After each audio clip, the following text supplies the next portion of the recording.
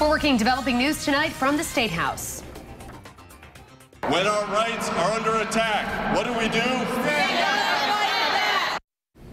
This afternoon, local advocates rallied in support of women's reproductive rights, including the right to an abortion. Today's rally comes amid pledges from President Donald Trump to defund Planned Parenthood and to appoint pro-life justices to the Supreme Court. And now 2 state lawmakers are proposing legislation that would integrate Roe versus Wade into Rhode Island state law. Eyewitness News reporter Caroline Goggin joins us now with the developing details.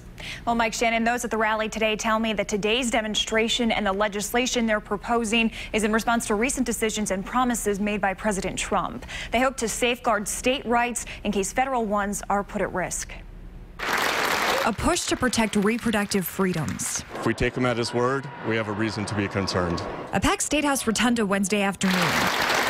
Both women and men pleading with elected officials to take action now. Rhode Island does not have a law in the books that makes abortion legal.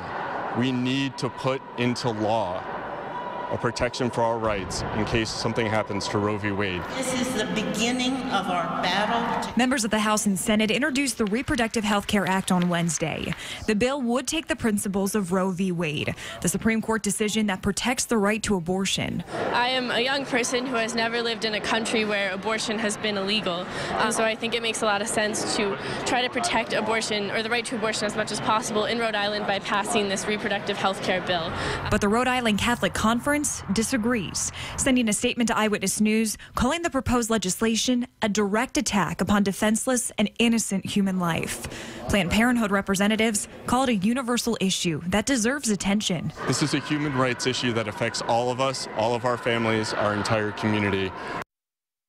And Planned Parenthood representatives tell us the bill currently has 36 co-sponsors in the House, but are in the process of gathering Senate support. I did reach out to House Speaker Nicholas Mattiello today. His office says the bill needs to go through the committee process before he'll comment. I'm Caroline Goggin, Eyewitness News.